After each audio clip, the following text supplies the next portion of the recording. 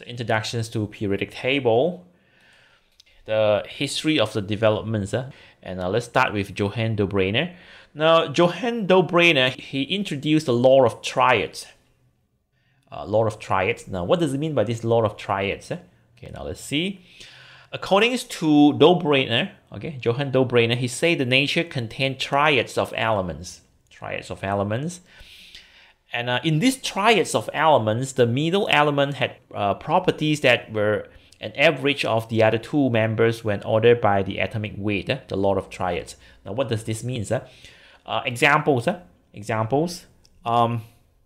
According to Dobryner, okay, he gives a few examples. Okay, the first one is this alkali formers. I think it's not very clear. It's not very clear for this few number here. Let me write here. So this is lithium, Li, and this is 7. Okay, and this is potassium, and this is 39. This is not given in your notes. Okay, this is in your notes, but this example is not given in the notes.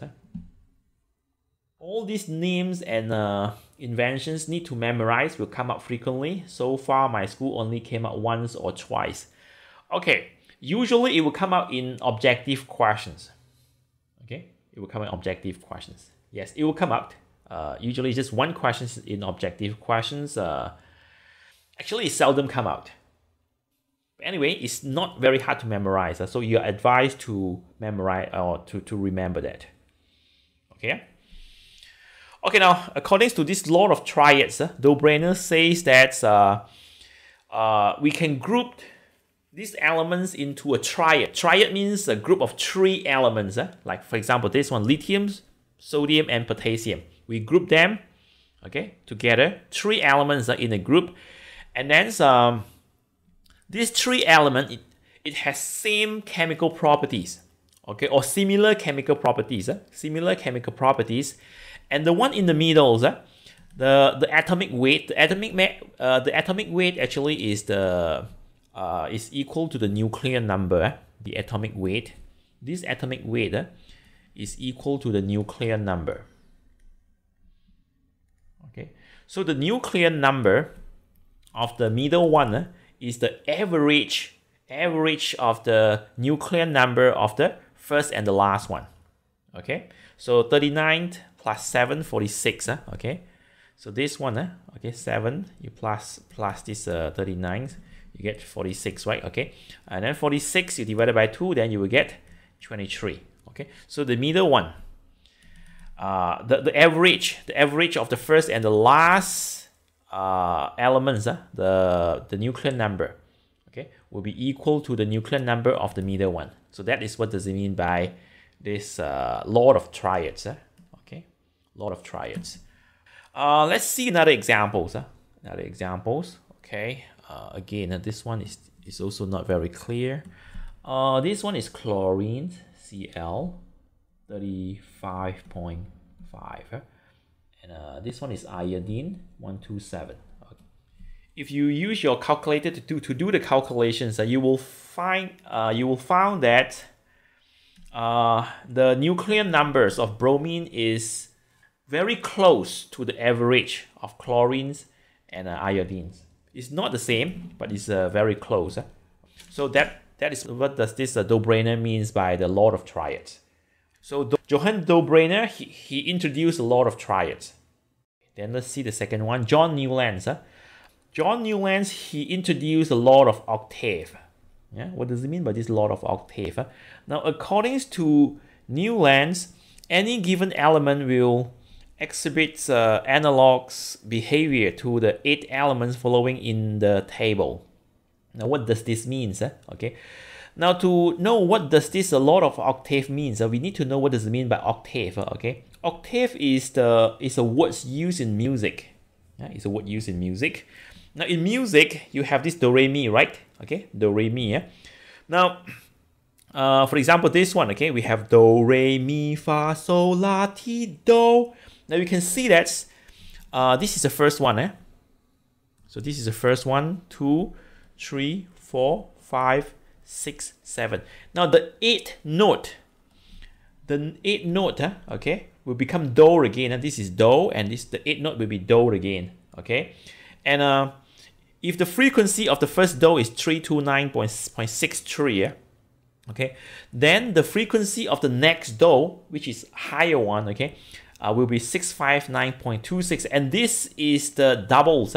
This frequency is the doubles of this one. Okay, means that this frequency you times 2, okay, then you will get this frequency. Okay, and this frequency is another do. Okay, and this will repeat and repeat again. Okay, so for example, this one, if you times 2, okay, then you will get another do. Okay, you will get another do again. Okay, and from this one to this one we call an octave. Okay, this do to this do, this is called an octave. Okay, so so John Newlands, he say the elements also show the same properties. So show the same properties as the music note.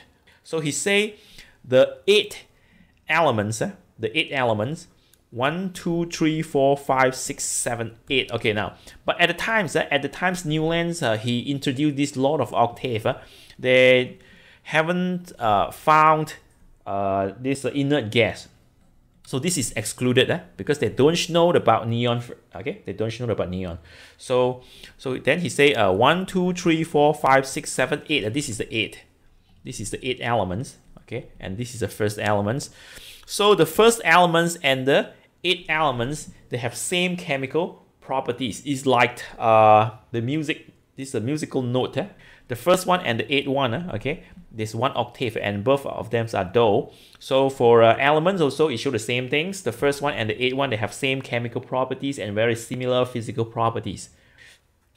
He realized the periodically changes of this the chemical and the physical properties of elements. Yeah, so he called this a law of octave. So John Newlands, he introduced a law of octave. It's Lothar-Meyer. Now Lothar-Meyer, what he do is he plot a graph. That is the graph of atomic volumes against the atomic weight. The volumes of an atom against the weight of the atoms. And then he found something similar to Newlands. Okay, he found that this element, it shows some periodically properties, chemicals and physical properties. So he found that some of the properties, especially the chemical properties, recur periodically. He also noticed that the elements occupying the corresponding positions of the curve show similar chemical properties. Now, what does this mean? So this is the Meyer's curve. Okay, Meyer's curve. Actually, it's a graph. In this graph, we have 2 axes. Okay, and the vertical one is the volume. Of the atoms, and the horizontal one is the mass of the atoms. So he plot this graph. Actually, there are a lot of elements in this curve. Okay, but I just labeled a few. So according to Meyers, okay, he found that the chemical properties of the elements it's recur periodically. Okay, you can see that from here it's very high, right? Okay, the volume is very high. It go down and come up again. Okay, this is one cycle, and then it go down and come up again, another cycle. It go down and come up again. There's another cycle. So that's what we call it. It recur periodically. And then he found that those elements occupy the same positions. For example, this one, okay, it's very high, right? Okay, actually this is one cycle. Right? This is one cycle. This is another cycle. This one at the top, right? This one at the top. This one at the top, and this one at the top, right? Okay. Now these elements that locates at the top, okay, show similar chemical properties. And the next one, this is the highest. Okay, the next one, this one, okay, the magnesium and calcium. There's another one here. Okay, also show same chemical properties.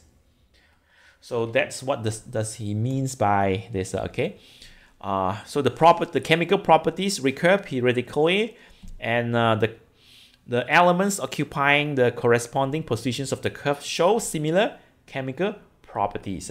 Okay, So same positions, same chemical properties. And the chemical properties recurs periodically. This one go up, one cycles, another cycles, another cycles.